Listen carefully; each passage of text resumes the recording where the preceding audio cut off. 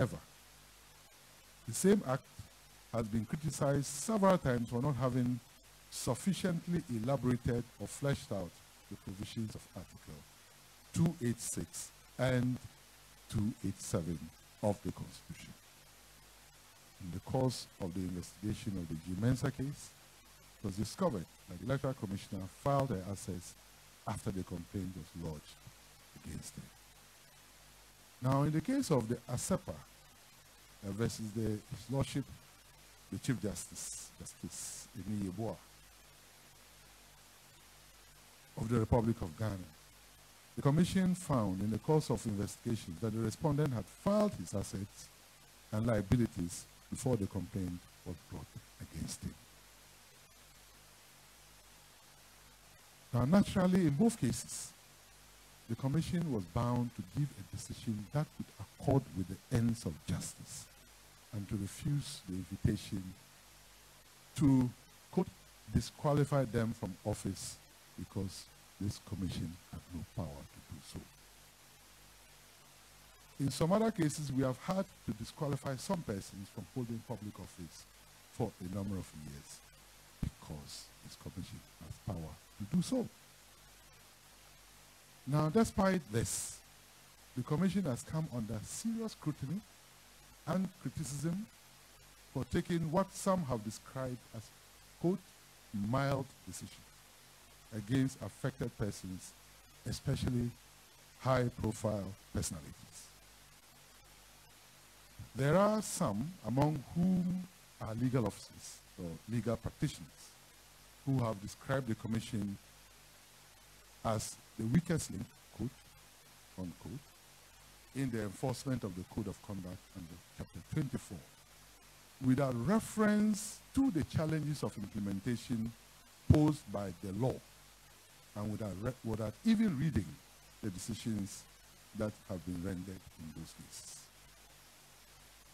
Now, distinguished participants, no one can deny the importance of a code of conduct for public officers in the fight against corruption.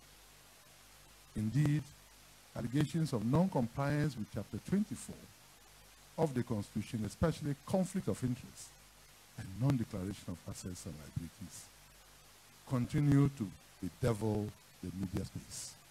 And I think you all know what is happening. This year alone, the Commission received a record number of cases bordering on non-compliance and contravention of Chapter 24 of the Constitution, and we are currently investigating same.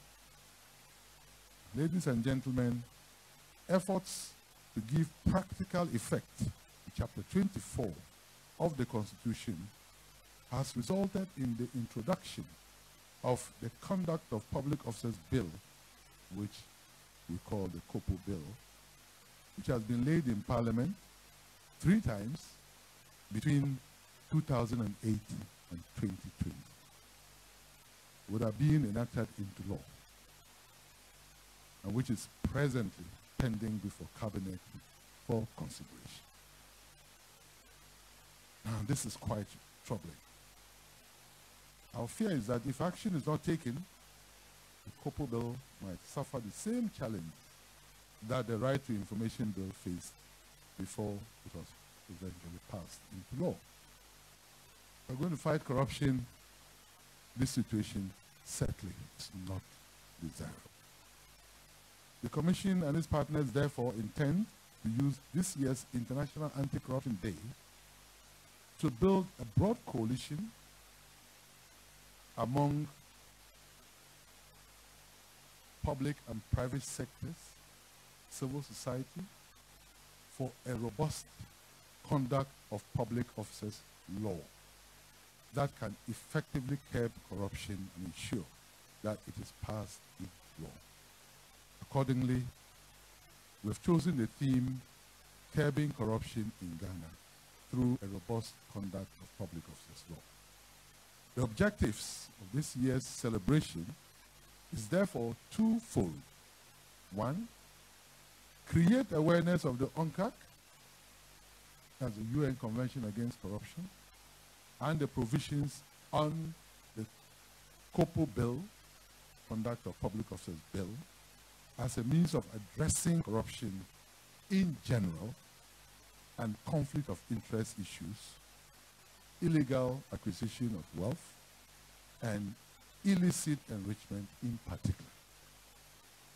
The second objective is to mobilize state, private, civil society to facilitate the speedy passage of the COPO bill into law.